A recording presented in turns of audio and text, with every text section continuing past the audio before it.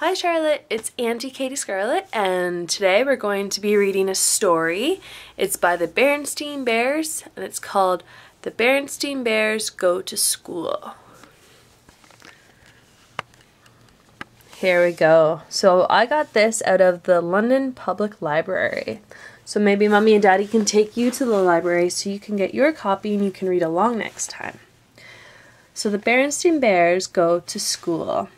And there's Sister Bear, and there's Brother Bear. There's Papa and Mama Bear. Berenstain Bears go to school. It says, when summer ends and the weather turns cool, most little bears are ready for school. And here they are, walking to school together. And here's the Bear County School. And look at the slide and the kid going down it. Having so much fun. So the story begins. It had been a wonderful summer for the Bear family. They had gone swimming and boating at the lake. They had picnicked in the woods and taken many walks along sunny paths.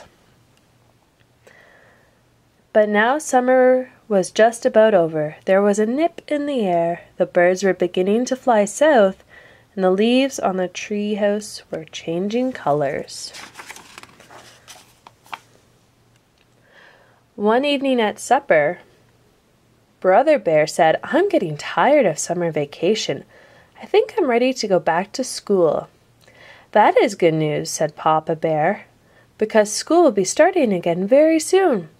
Sister Bear's ears perked up at the word school. Mama Bear noticed. "As a matter of fact," she said, "Sister and I are going to meet her new teacher tomorrow."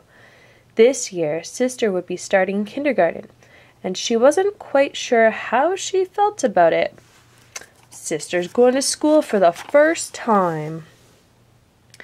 She liked being at home with her mother and father.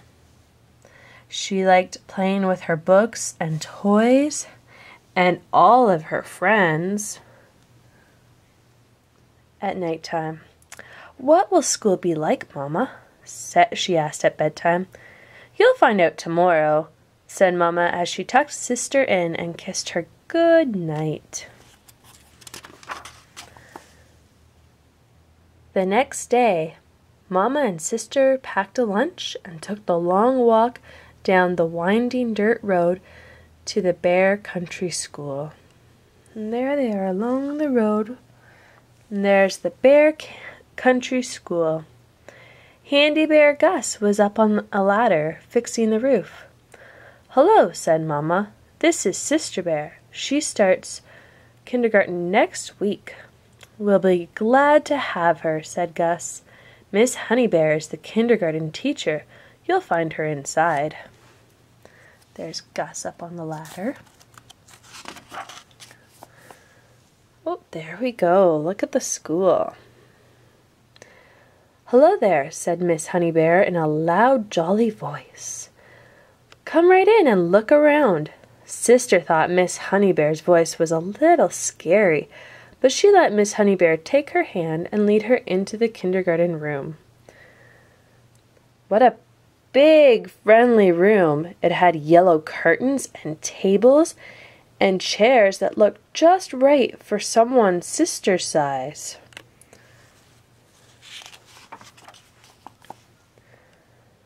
"What do you do in kindergarten?" Sister asked as they sat down for lunch.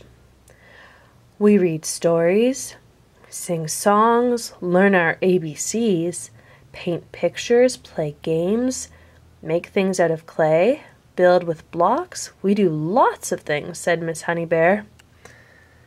Those were all things Sister liked to do, and she had never seen such big jars of paint or such fine blocks. And there was even a whole barrel of clay. School might be fun, after all, thought Sister, by the time she and Mama started home.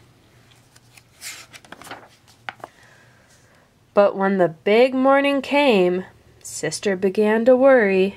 There's the school bus. "Mama," she said, "what if I don't like school? What if I just don't like it?" Just then the big yellow school bus pulled up to the treehouse. "Stop worrying," said Brother. "School is fun. You'll like it. Now let's get going or we'll miss the bus." He grabbed her by the hand and away they went on the school bus. Every so often the bus stopped and more bears climbed on. Most of them were excited, like Brother, but some of the smaller ones were quiet like Sister.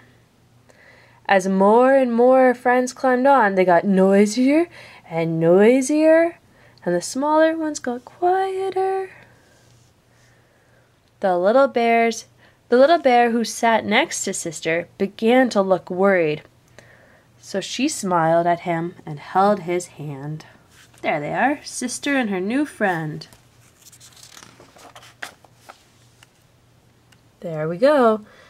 At last the bus arrived. The Bear Country School looked very nice. Handy Bear Gus had fixed the roof and painted the trim and cut the grass. Miss Honey Bear's kindergarten room looked beautiful. Everything was ready. And look at all the kids running in.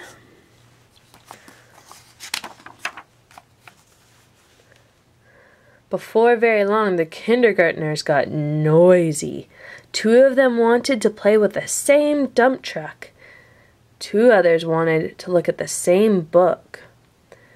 And a whole gang of them wanted to be the first to play with the blocks. What a commotion! Suddenly, a loud, jolly voice called out, "Story time!" Miss Honey Bear was calling the class to the book corner. Look at all of her books. That quieted things down. After the story, Sister tried everything. She painted a picture. There's a beautiful picture. She helped build a block city, made a giant clay donut, and looked at the books. She ate all of her bread and honey at snack time, and she fell asleep at nap time. Look at her sleeping there. There we go. When she climbed off the school bus with Brother at the end of the day, Sister was excited. She was the excited one. "Mama and Papa, look what I did in school today," she said, holding up her painting. There's the bear house. A few days later, the weather turned warm again, as it sometimes does in the fall. Brother was restless at breakfast. "I wish it was still summer vacation," he said, "so I wouldn't have to go to school today." "Oh, come on, Brother Bear," said Sister. "School is fun. Let's get going, or we'll miss the bus."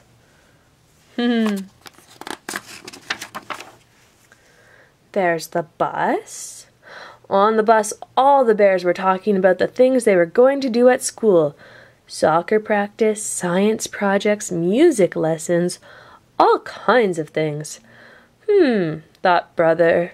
Sister Bear was right. School is fun. And off they went in the big yellow bus to the Bear Country School. All done. Now, we have other books if you want to read more books, or if it's time to go to bed, nighty-night. But come back and come to this site, and hopefully we'll get to read some more books together. Love you, darling.